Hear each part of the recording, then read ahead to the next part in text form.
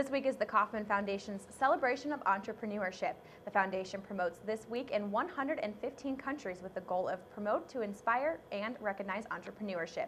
Indian Hills Community College has chosen tomorrow as their day to celebrate. It will be a full day, starting with a breakfast with the Chamber's directors discussing everything they're doing within the community. The winner of the Bright Idea Contest and $500 will also be announced tomorrow.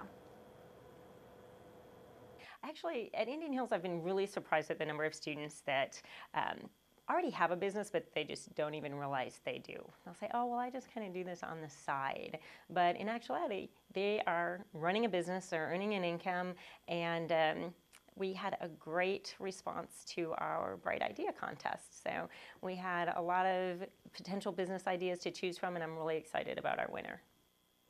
The Indian Hills Collegiate Entrepreneur Organization will also be featuring the Full C production staff to showcase their Bust a Ball game app that they'll be launching in